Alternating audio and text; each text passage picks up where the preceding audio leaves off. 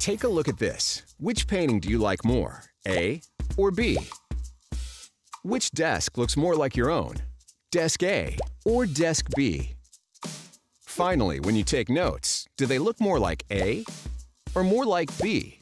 Normally, we'd say if you answered more A's than B's, you're a left-brained person, logical and analytical. If you answered more B's, you're a right-brained person, creative and intuitive. But the latest studies are showing us this concept is flawed. Turns out right and left-brained aren't as independent as we once thought. To show you what we mean, check out this next game.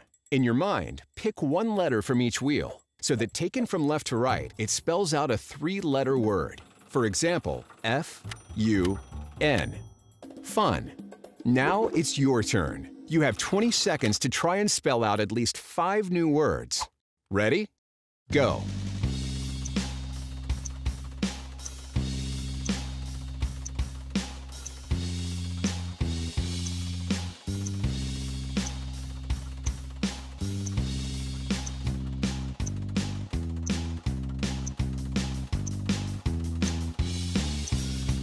How'd you do?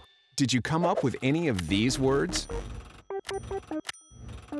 If so, congratulations! But before we reveal what this means about your brain, see how well you do with this next challenge. Take a look at this not-so-little guy. If we asked you to come up with 2 rhyming words to describe this illustrated animal, what would you say? Maybe a fat rat? No offense, buddy. Now you have 10 seconds to guess 2 rhyming words that describe these 3 animals. Ready? Go.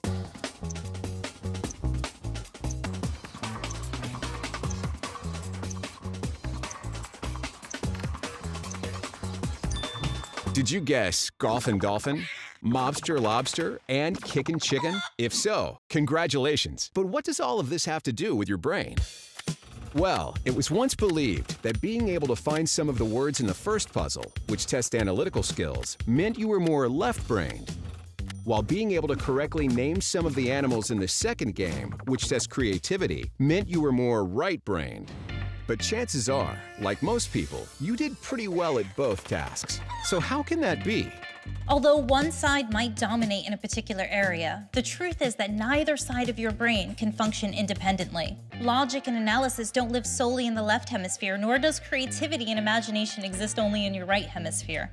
Brain imaging technology reveals that both hemispheres are at work, and they communicate with one another.